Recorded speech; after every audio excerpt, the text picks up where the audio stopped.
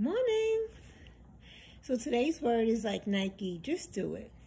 What is that thing that you have been holding off on?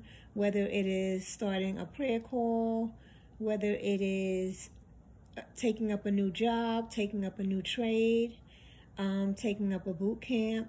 What skill did you feel like you want to grow in this season? We are in the fall, so we are in basically wrapping up the year, fourth quarter. So what major pivot would you like to do in this quarter? Even if it's something small, like, like I said, maybe you want to start a prayer line. Maybe you want to take a sewing class. Maybe you want to take a knitting class. Maybe you want to take a cooking class. This is the season for you to just do it. Step out on faith. Just do it. You don't have to have everything perfect. You don't have to have the right lighting. I know it myself. There's things that was placed on my heart a while ago, and I just kept finding excuses. And today I turned on YouTube.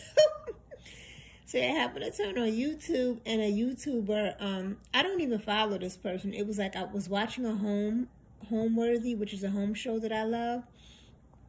And after I watched the video that I love, I watched the girl twice because I really liked the video. I went into the bathroom, and when I came out the bathroom, it was another girl. I never heard of her before. And the video started off with, just do it. So I was like, wait a minute. So it basically was a word that was already on my heart from last night before I went to bed. Just watching certain videos to kind of get myself in a proper alignment, stepping out on faith in different areas. And when it's time for you to move forward in certain areas, sometimes you think that it's this major obedience that you need to do, when it's really not. It really is as simple as just take the first step. Just take the first step. God is there to guide you.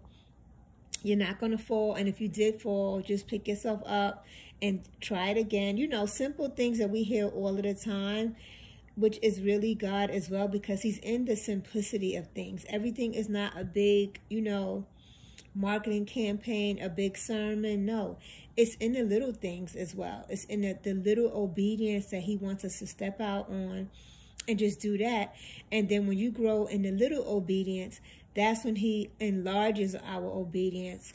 Because really enlarging our territory really just means enlarging your obedience, right? So he watches how you steward obedience in little things before giving you larger platforms.